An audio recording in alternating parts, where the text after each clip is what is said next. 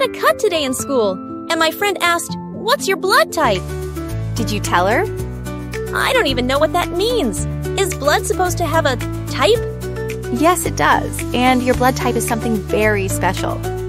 But the doctor also said I'm O positive. What does that even mean? Am I missing something? Not at all, Sweet Pea. That just means your blood is one of the most helpful kinds. But why do we even have different blood types? That is a story written inside your blood cells. Want to hear it? Only if you promise to explain the plus and minus too.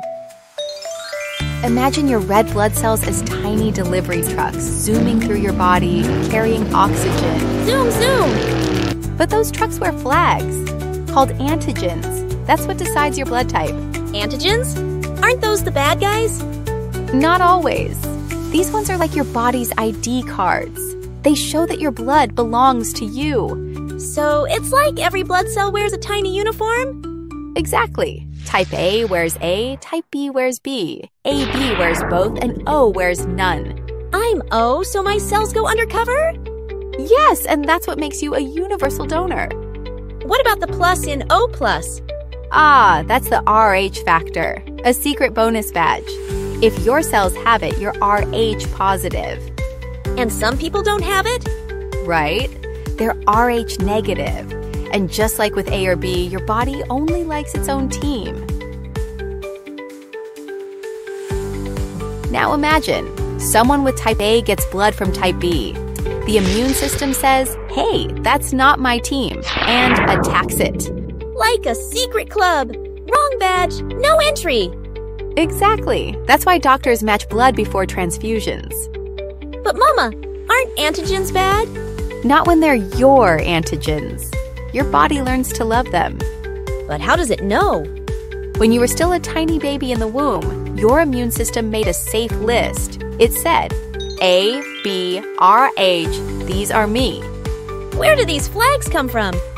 Your genes decide them. The ABO gene prints your red blood cells' uniform. So I inherited my blood from you and Dad? Yes, it's your genetic signature.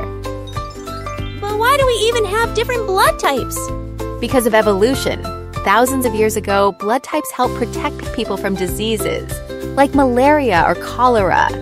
So blood types are like armor from the past? Exactly. And as people moved around the world, their blood adapted to new threats.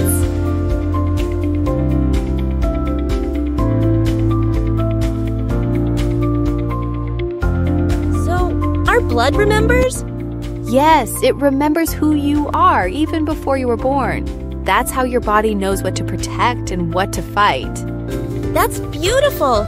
Your blood carries more than oxygen. It carries memory. So if I donate blood, do I give someone part of myself? Yes, that's why blood donation is one of the kindest things a person can do. I want to do that someday. Mama, isn't it amazing? My blood came from people who lived before me? Yes, sweetheart. It carries history, love, and life. You're made of 1,000 stories. Can I become a doctor and protect those stories? You already are, my little healer. And my blood knew me even before I knew myself. That's the most beautiful part. What's your blood type?